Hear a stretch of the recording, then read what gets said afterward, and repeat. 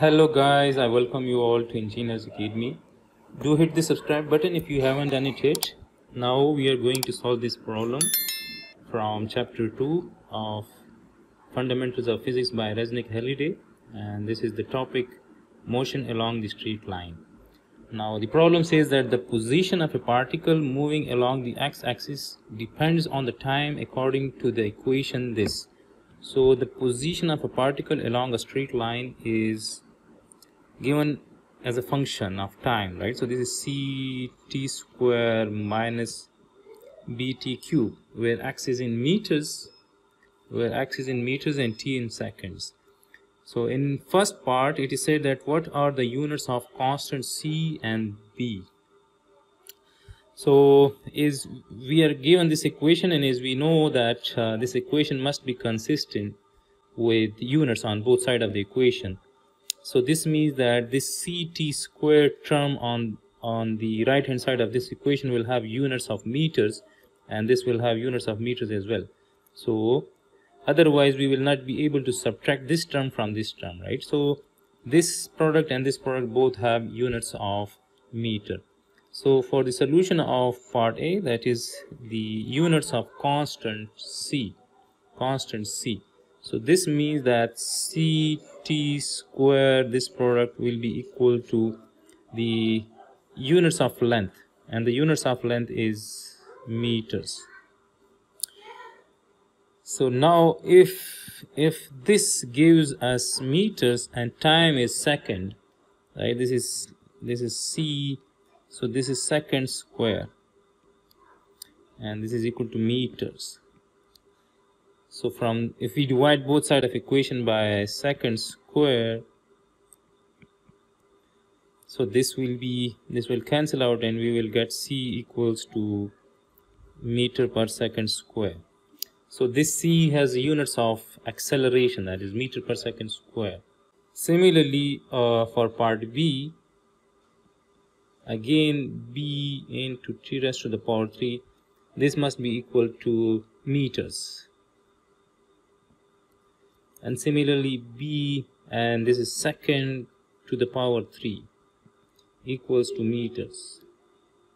So the units of b will be meter per second cube.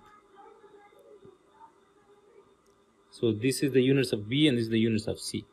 Now in the problem statement it is further said that let their numerical values be 3 and 2. So c is equal to 3 and b is equal to 2. So then if we substitute those values in this equation, this x will be, we can write that this x is, so c is 3, so this will be 3t square minus b is 2, so 2t cube. So now once we put those constant values, we have this position as a function of time like this. Now in part C it is said that at what times does the particle reach its maximum position, its maximum positive x position. So since the particle is moving along the horizontal line along the straight path, and we assume that it is moving along the x-axis, so in part C we are asked to find the maximum positive position. So the maximum positive position on the right hand side of x equals to 0. So the maximum positive position will occur when the particle starts from 0, let's say, and it reaches some point and then it turns big, or its velocity equals to 0 at some point. So this particular point at which the velocity will become 0 will give us that maximum positive position, or it may give us the minimum. We can get that maximum positive position by finding the velocity equation, by taking the derivative of this equation. So the velocity is always equal to the derivative of the position function with respect to time. Now the derivative of this will be 2 into 3, 6t, so this will be 6t minus 6t squared. This is the derivative of that x as a function of time. This is x as a function of time, and this is the velocity. Now that maximum positive position we will get when the velocity is equal to 0. So now when the velocity is equal to 0, we can say that if I take 6t common from both of these terms, from the left hand side. So we will have 1 minus t, this is equal to 0. So now we can say that 6t is equal to 0 or 1 minus t equals to 0.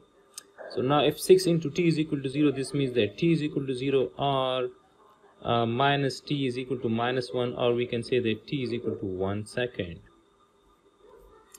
So now when the velocity is equal to 0 when t is equal to 0, we get this one condition, and when t is equal to 1 second, the velocity is also equals to 0. So now at this particular these two situations we may have the maximum positive position of that particle. So now if I substitute t equals to 0 in this equation, so this equation will give me 0. This will give me x, this is 3 into 0 square minus 2 into 0 to the power 3, so this is equal to 0 meters. So this means that at t equals to 0, this is the initial position of the particle. Now if I substitute t equals to 1 second, this is another t value which we get from this condition. So if I substitute this value in this equation, so x is equal to 3 into 1 square minus 2 into 1 to the power 3, and this will give us 1 meter. So at t equals to 1 second, the particle reaches the position on the x-axis at 1 meter. So let's say that somewhere here is 1 meter, let's say. So from the starting position, the particle starts from t equals to 0. This is, let's say, t equals to 0. This is equal to t equal to 1 second. So the particle travels towards the right, and here its velocity becomes 0. So after that, so the maximum positive position of the particle along the x-axis is x equals to 1 meter. So this is the answer of part C. Now in part D, it is said that from t equals to 0 until t equals to 4 seconds, what distance does the particle move? So we have to find the total distance traveled by the particle from t equals to 0 until t equals to 4 seconds. So now if in part D, from t equals to 0 until t equals to 4 seconds, we have to find the distance traveled. Let's say that distance traveled is, let's say, s. Now if I find the position of the particle at t equals to 2 seconds, at t equals to 1 second, the particle is at 1 meters, that we have just determined. Similarly, at t equals to 2 seconds, we need to put t equals to 2 in this equation. So this will be 3 into 2 square minus 2 into 2 to the power 3. So this is 3 into 2 square minus 2 into 2 to the power 3. This gives me minus 4. This is minus 4. So this means that the particle, when the velocity of the particle becomes 0 at this particular point, then it returns back. And at t equals to 2 seconds, it is at somewhere at minus 4. Let's say that this point is, let's say, minus 4 meters at t equals to 2 seconds. So now, since in this part D, we are asked to find the distance traveled from t equals to 0 until t equals to 4 seconds. So let's find the position of the particle at t equals to 4 seconds. So now we have to put t equals to 4 seconds in this equation. Let's say this is equation 1. So in equation 1, we have to put t equals to 4 seconds. So this is 4 square minus 2 into 4 to the power 3. So this is 3 into 4 square minus 2 into 4 to the power 3. This gives me minus 80. This is minus 80 meter. So now the particle travels to the positive value of 1 meter distance, and then it travels back, and then at t equals to 4 seconds, let's say, it reaches a distance of minus 80, to a position of minus 80, let's say. So it reaches this particular point, this is minus 80. So now we are asked to find the total distance traveled. So the total distance traveled is this 1 meters plus this 1 meter, so 2, and this is 80. So 80 plus 1 plus 1. So total distance traveled from t equals to 0 until t equals to 4 seconds is 82. So we can say that as the distance traveled from 0 to 4 seconds is 80 plus 2 and plus 2. This is 82 meters. So this is the answer of part D.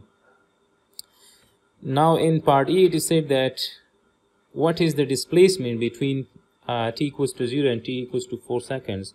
So now part E is the displacement, that is change in x between 0 to 4 seconds. So this change in x will be equal to x at 4 minus x at 0. So now x at 4 is minus 80. So this is minus 80. And x at 0 is 0. We have determined that x at 0 is 0. So x minus 0, this is minus 80 meters. So since the displacement is a vector quantity, the minus sign tells us that the displacement vector is towards the left and it has a magnitude of et. So the displacement is from this initial point towards the final point. This is the displacement, this is that delta x. Now in part F, it is said that find its velocity at times 1, 2, 3 and 4 seconds. So we have to find the velocity at 1, 2, 3 and 4 seconds. So this is the velocity equation, 6t minus 6t square. So velocity is equal to 6t minus 6t square. Now part F is the velocity at 1 second. So put t equals to 1 in this equation. Let's say this equation is, let's say equation 2. So now in equation 2 we have to put t equals to 1 second. So this is 6 into 1 minus 6 into 1 squared. So this is 6 into 1 is 6 minus 6 into 1 square. So this is 0, right? So this is 0 meter per second, and we already know that this equation gave us t equals to 0 and t equals to 1. So at t equals to 0 and t equals to 1, the velocity must be equal to 0 in order to satisfy this condition.